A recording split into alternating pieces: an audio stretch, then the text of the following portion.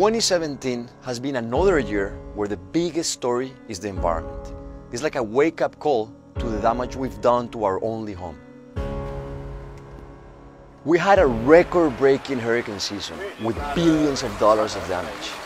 Houston wrecked by Harvey, the Caribbean and Florida devastated by Irma, and perhaps more than 1,000 people killed in Puerto Rico by Hurricane Maria.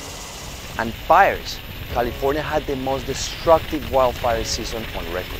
Meanwhile, the Gulf of Mexico's dead zone became the largest marine area devoid of life in the world.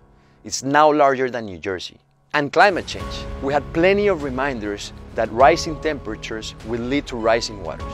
The Arctic permafrost is melting faster than ever. We now have the lowest levels of sea ice since recording began.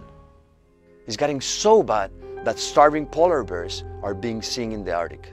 And on the opposite pole, the largest ice sheet to break in decades is split off of the Antarctic Peninsula. The damage is seen everywhere. A study in Germany showed a 75% decrease of insect population since 1989. Who knows where this will end? Scientists say that we're going through the 6th mass extinction, the largest since the dinosaurs died off 65 million years ago. Meanwhile, people around the world are fleeing drought, sea level rise, and extreme weather. So many people are becoming climate refugees that New Zealand has planned for a special humanitarian visa. Oh, and the US pulled out from the Paris Climate Agreement. It's now the only country in the world that is not on board with this key treaty. And Trump continues to push for more drilling. And as the year was coming to a close, he slashed the size of national monuments, opening space in Utah for mining and drilling.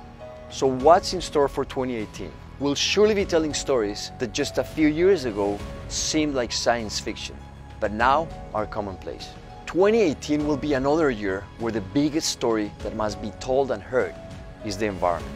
The question is, will our leaders be listening?